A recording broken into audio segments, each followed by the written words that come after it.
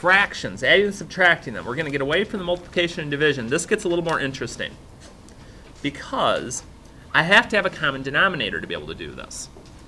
Now sometimes it'll be nice. Sometimes I'll give you one that's common already, like we got here in 1 through 3. In that case, once your denominator is common, you leave it alone.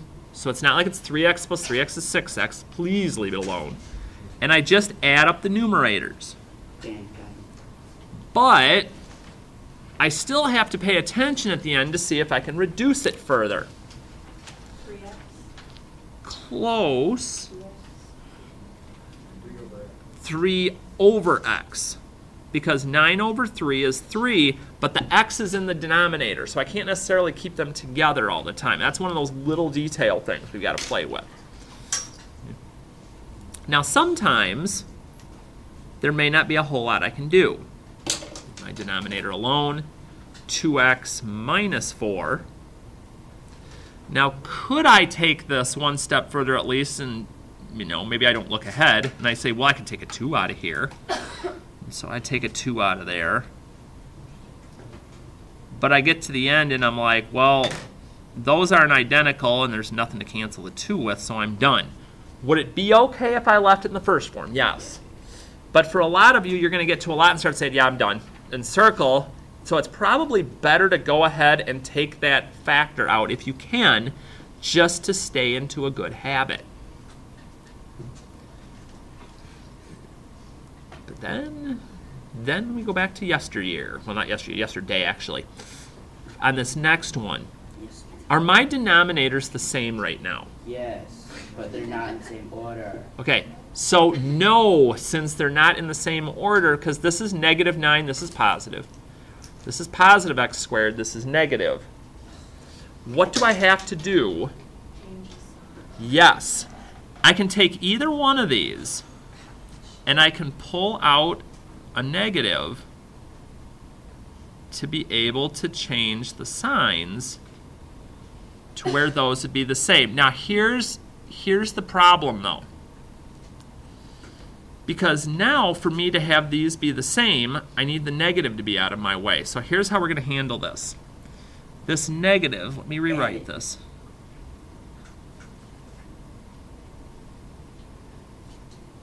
Okay. This plus that's here, I'm going to distribute that negative through up above, so this becomes normal. So these become identical, because with that negative there, that's not happening. So when I do that, I'm like, all right, let's see what I got here. I've got 2x plus 11 minus 2 plus x, because I distributed the negative through, over this stuff. Now let's see if that gets me anywhere here. 2x and x is 3x. 11 minus 2 is 9. Looks like we won't be doing number 5. We're going to take up all that space. Can I do anything up in the numerator now that I've simplified it? Take out a 3. So if I take out a 3, what do I have left? X plus 3. X plus 3. Wait, okay? Let's wait. Can I do anything to the denominator? Yes. Okay, talk to me. I don't know. Like yesterday, you didn't think it'd be this. How are you doing this? Okay, but what is it? Try to put your finger on it. Okay. I get the part where you pull out the negative. Okay. Then after that, times plus. Okay. When I pulled the negative out here, for me to be able to add these denominators have to be identical. When I pulled the negative out, what's inside the parentheses here is the same now, but that negative's messing me up. So what I did was I took that negative and I swung it up to the numerator, because now these can be the same then. Once I did that, I distributed the negative through here, so this stayed 2x plus 11, but then when I distributed, I got a -2, and negative times negative is positive x. Then to get over here, I just combined like terms. 2x and x is 3x. 11 minus 2 is 9, and that kind of brings us up to where we're at. We factored the top, and then somebody said, yes, we can do something with the bottom, but what? Difference of squares. Difference of squares. So I square x to get x squared. I square 3 to get 9, and it's plus minus. So you're like, so you can even cancel once you do this. Yes. Once I get the two fractions added together, if there's something I can do to cancel, I can and need to do that.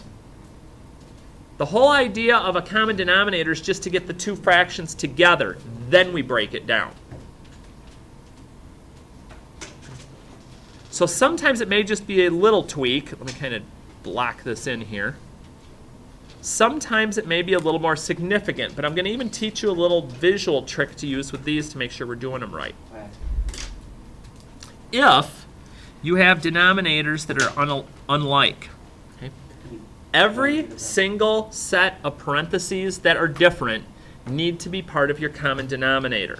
So in this case, my least common denominator would be x minus 5, x plus 2. I need them both. So here's how I would build the fractions. I wouldn't shortcut this unless you were really, really feeling comfy.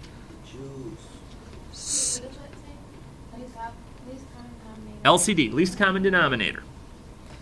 So I'm going to copy my LCD for both of these fractions. And as you get more comfortable with it, you may be able to skip a step here, but not yet. And I'm also going to rewrite what I have so far up in the numerator. Notice I'm leaving myself a little bit of room to work with, because now we're going to play the match game. You're like, ooh, it's a game. So here's how this works. Are we okay with where the LCD is coming from? No. Okay.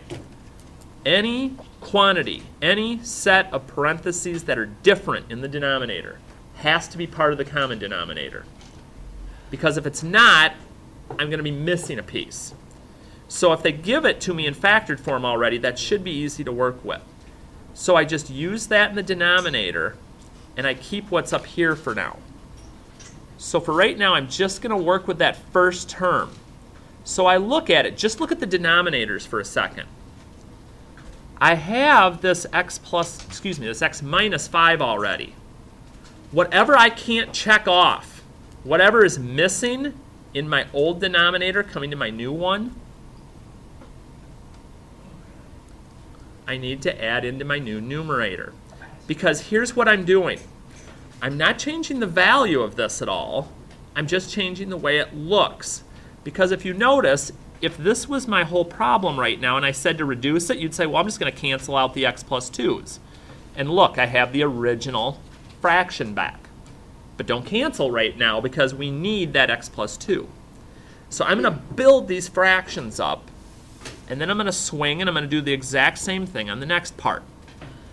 I already have the x plus 2, and I'd literally like check these off because they're going to start getting larger. I didn't check off the x minus 5, so that becomes part of my numerator. Because again, if I were to do my normal canceling and cancel these, I'd have the original fraction back. So I haven't changed its value at all, I just changed the way it looked.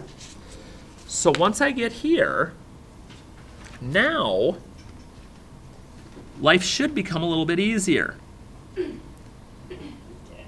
Keep that denominator. Don't start canceling stuff. I'm going to simplify the numerator now. I'm going to distribute.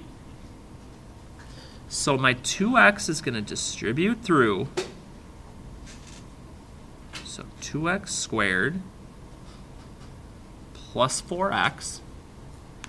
And this minus here, I'm going to act like it's on my 4. So I'm going to pretend I'm distributing a negative 4 here. So it'll be like negative 4x. And negative 4 times negative 5 is positive 20. So just distributing on that step. You, of course, probably know what I'm going to do next. I need to simplify my numerator. And we're almost there, actually. So I look, and I'm like, okay, I've got 2x squared.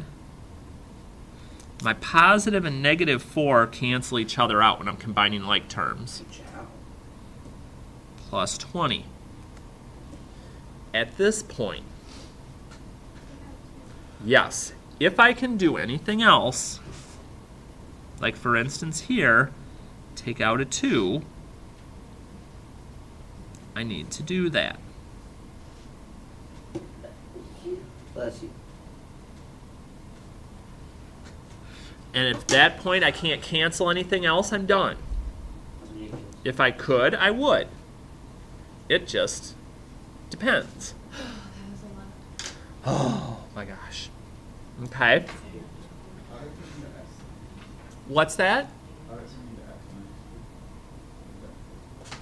Did I change it? Oops, thank you.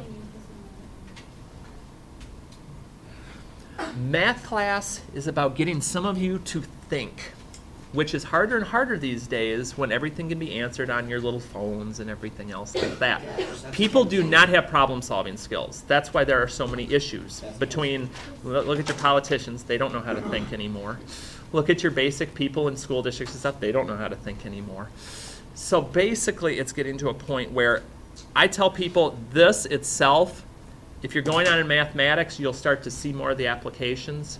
But for immediate purposes, there's not a lot except I'm making you pay attention to detail. So if some of you end up working someplace where you've got to use your hands, then it's kind of important that you have detail. Like if you're building a building and you're not paying close attention, and that wall you build is at an 89-degree angle instead of a 90, that would be a problem. Yeah, buildings falling down. Some of you think I'm exaggerating right now. I'm not.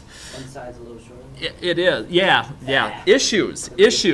So we're working on your attention to detail and your problem solving. This is kind of a Where's Waldo thing, except it's not quite as fun.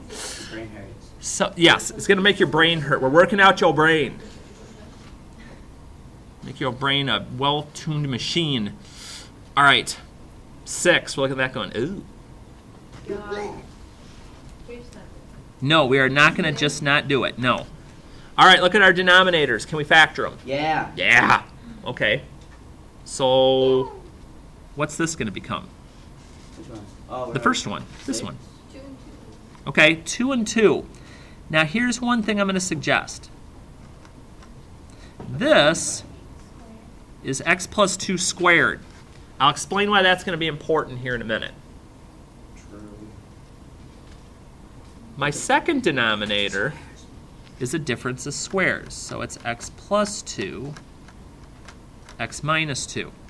Now I said before, every different set of parentheses has to be part of your LCD. Here's the one part that gets a little tricky. Well, I see that x minus 2 is unique. Then I go to put x plus 2, and I sit there and I think for a minute. There's 3 of them. Well, that's not unique, but this one has 2 of them. Within 1, I need 2 of them then. This is the only time I'll use something more than once. Like if this one would have been x plus 2, x minus 3 or something like that, I'd only use 1. The only time you use a set more than once is if you see squared in there. Once I do, and yes, we can go over towards 7 because we're just going to make sure we have room. So here, my LCD is x plus 2 squared, x minus 2. And we're going to start building our common fractions based on that. But I do need to rewrite in there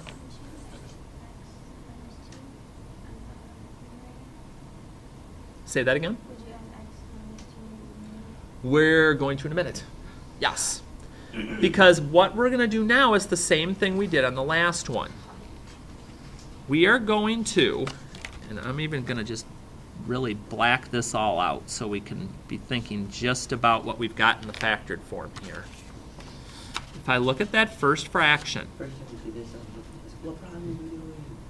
I've already got the x plus 2 squared part. I don't have the x minus 2, so I need that.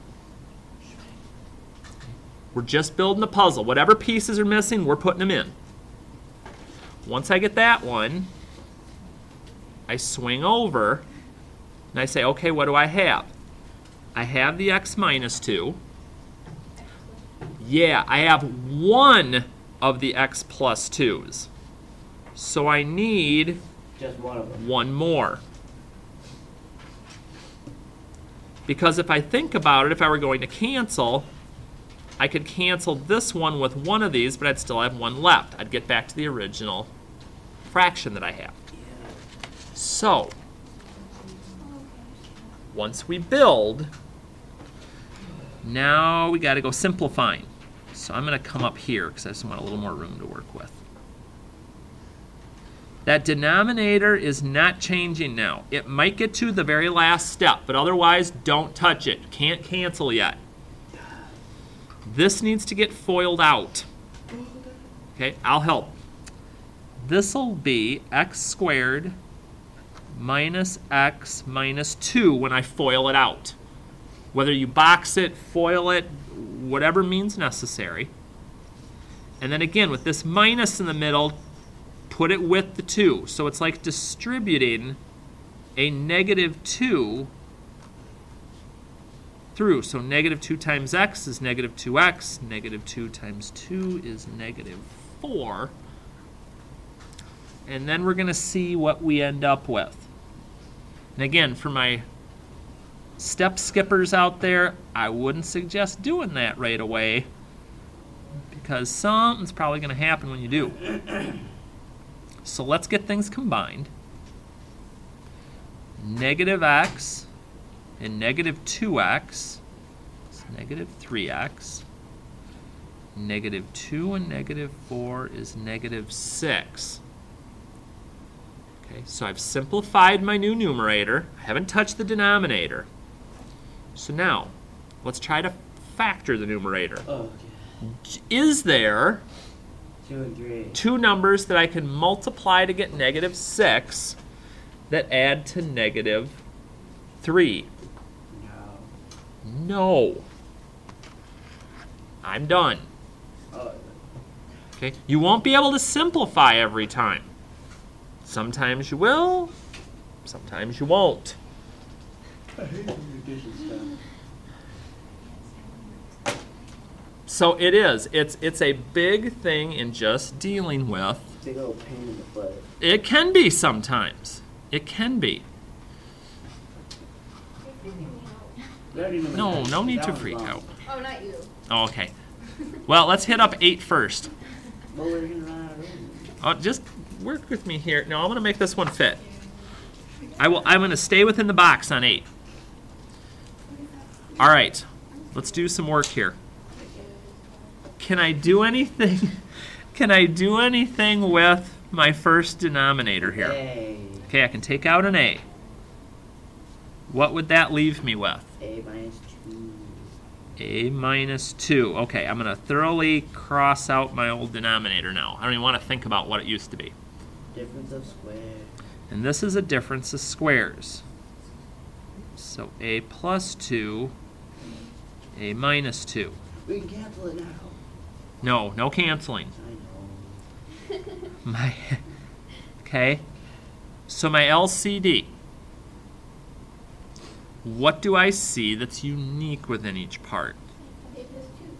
Okay, I see an a plus 2. I need an a minus 2, but I only need 1 this time because I don't see any squareds anywhere. And that a that's just hanging out on its own also needs to be part of this. So that LCD becomes my new denominator for each of these, and I need to go fraction building. Yeah.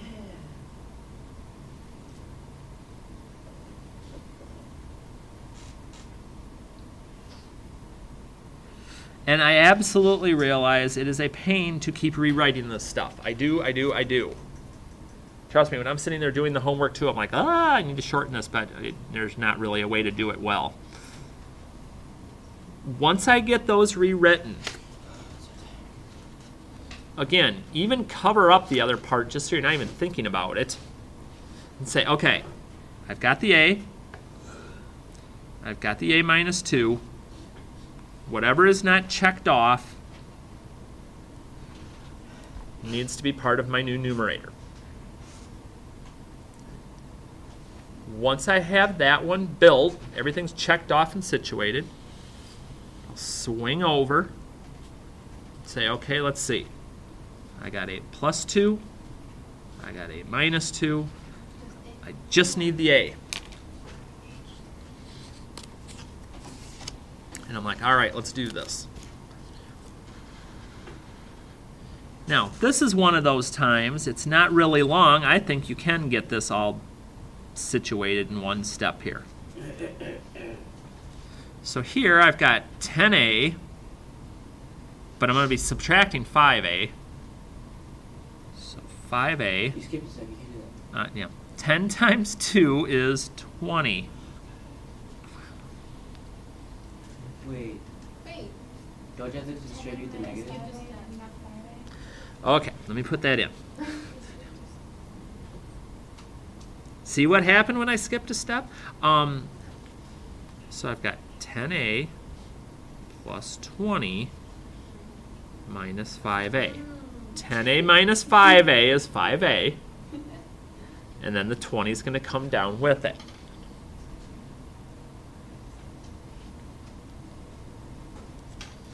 So again, if there's anything you can still do, take out 5,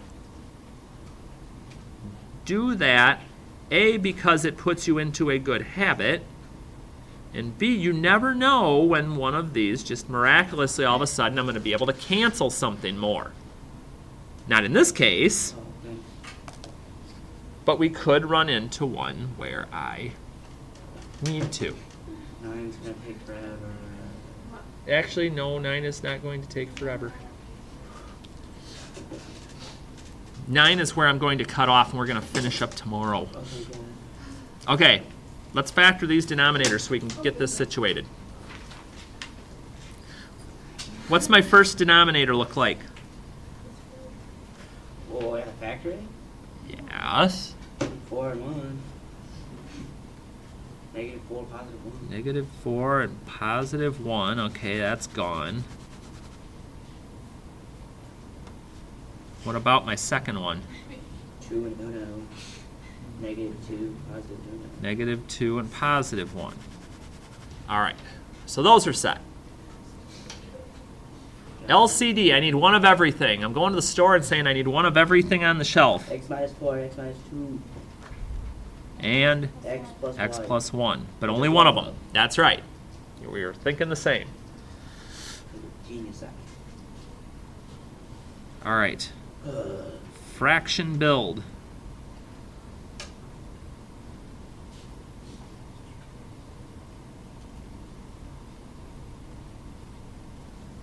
And don't forget the part that's there already. Exhausting, yes. So once I get my new denominator rewritten, I can go into comparison mode and start checking off the pieces that I have already.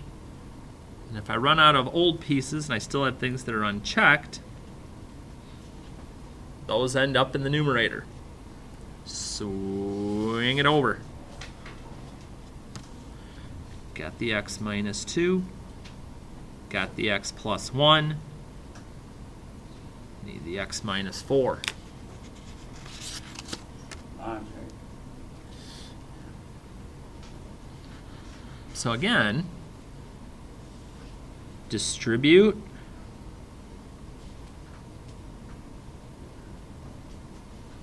Make sure that in that second one, it's like it's a negative 3 that you're distributing through. Be careful with your signs. Don't get screwed over just because you went too fast and missed a sign.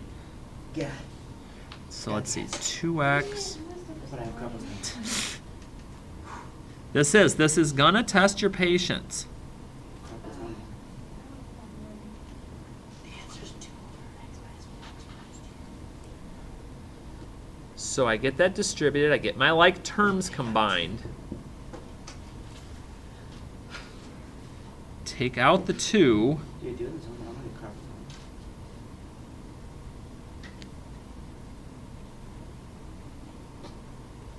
And finally, we get to one that I can cancel something at the end. Thank you. But, oh, When I get to the very end and I factor it, at the very end, if I can cancel, Do it. that's the time that I can do it. Oh, I don't even want to be part of don't it. you get tired of teaching? He loves math too much. No, it's thinking. Thinking keeps your brain sharp, no matter. No. All this writing over the years, hands, strong. The rest of me, not so much. Hands, yes. Strong body, baby. Okay.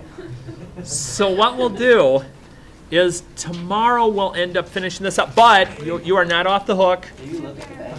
You are not off the hook. No.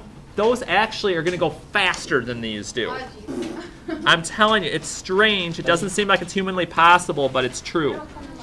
So, all right, here's the part. I'm going to write the whole assignment on here, but I'll tell you what part you're going to be capable of completing right now. Remember this factoring warm-up thing? I'm going to explain the factoring warm-up thing in a minute. Better not be homework. It better not be. The students should give teachers homework. See how they like it. It's called grading. You're gonna do every homework assignment and grade all in one day. Do them all out. I don't mind putting this on here. I already put in 65-hour weeks, so So Those are the only ones that we know. now that's the entire assignment from this section. And 46. 16 through 20. Did I lose my four? Why would you tell him Yeah, I'd more? rather. Yeah. I like that better. You guys literally just told him more. Yeah, but I don't. Come on, Hardy, you like the one more. Oh, I lost my 46. What the freak? And you're 16 through 20 even. At least I didn't do that. Or 24. Or 26. No, I like this one better. No. I wrote it down. I know, so did I. Oh, dang it. Less homework. What did I? That's what I did. I wrote down the 565, but then I wrote down yesterday's assignment through the problem numbers. That was smart. Okay, this is the one we want to do. Now, out of these currently that you have, you are capable. Verse 2. No. You are capable up to here. Is that 26? 26, yes. 30. We're good up to there. Tomorrow we will finish the notes on the back to let some of you know that have been wondering what's up with the factoring practice thing that I put out. Is that for tomorrow? No, that is to get you some more practice at factoring if you're having issues. It is worth extra credit if you do it. Already finished it. What? Okay, the factoring worksheet that was up front. If you do